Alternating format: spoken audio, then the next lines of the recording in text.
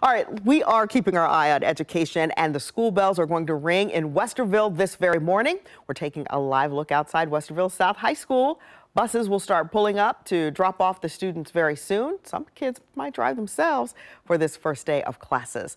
The first day does mean the first day of tests for a new busing system there. The district is hoping to not have any delays this school year because of that nationwide bus driver shortage. This year, in fact, the district has a 4-tier system for drivers. The district changed start times for some elementary schools, and instead of driving 3 routes, most drivers will now take on 4 of them. We talked with the Westerville Schools transportation chief, and he says the district is still taking those driver applications. The potential for impacting a student's school day is still there.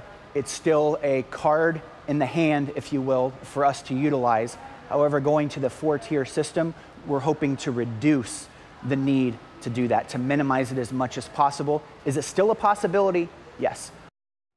And this morning, our team looked into just how many times schools were delayed or experienced those shortened schedules last school year. We counted at least 50 times last year alone.